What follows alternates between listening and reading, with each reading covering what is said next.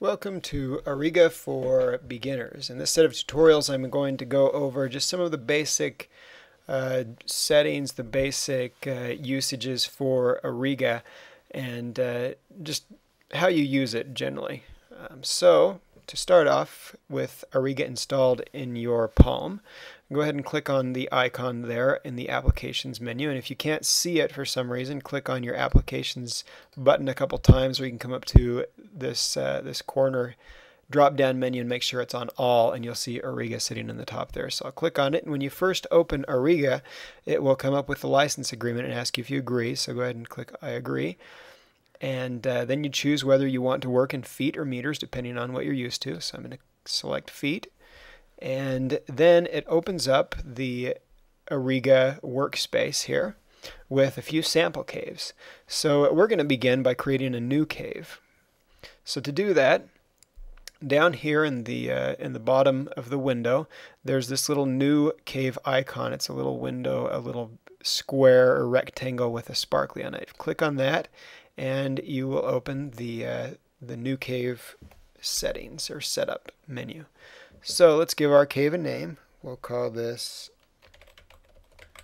test cave, and we'll give it a category. Categories, what those are, they're like folders that you can save your cave files in. So if you've got a project with multiple caves, then you probably want to have a folder where you're going to store and work on those caves. So I'm going to go to Edit Categories, I'm going to create a new category, and we're going to call this one Test Project. Click OK, and OK again. And now in my category, I see my test project come up, and I'm now going to save this cave file in the test project. So you can decide whether you want it to be read-only or public. Length, set those, your feet or meters. You can set your angles, slopes, 0, whether you want that level up and down. And then your target is the software that you use on your PC. In my case, I'm using Compass. If you're using something like OnStation or Walls, then you can select that. So let's do Compass. Position, this is our GPS position. I use UTM.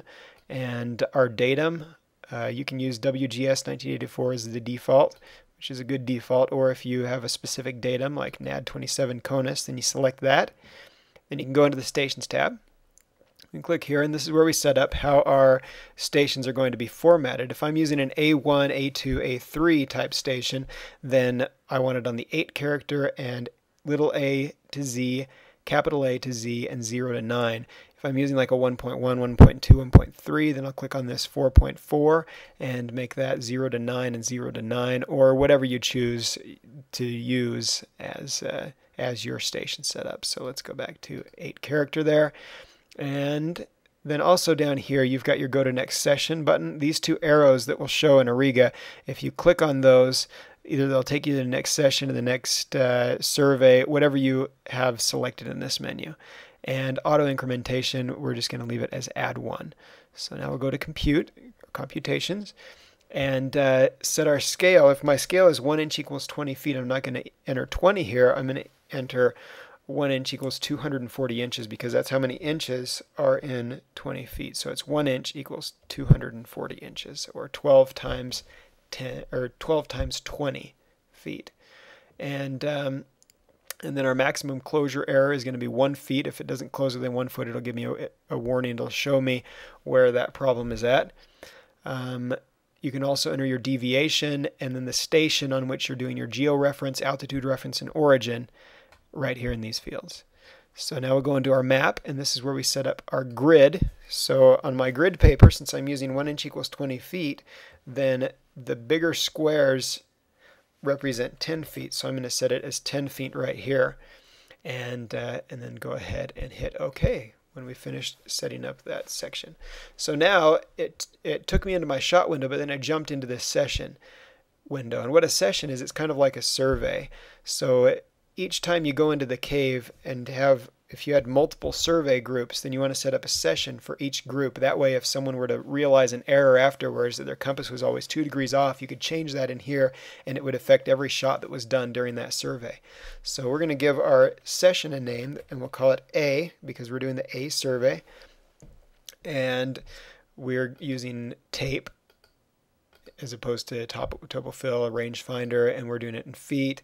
You can select all of the settings for your instruments. If you have a foreside instrument or a backside instrument, that's your set 2 here, and you can set specifications for those.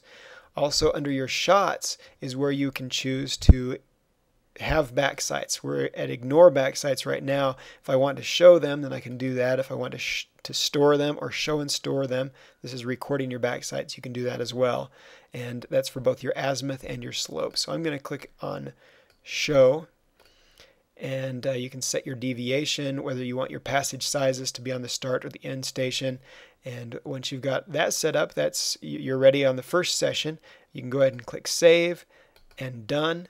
And it takes us into the shot window where we can start entering information and collecting our survey data.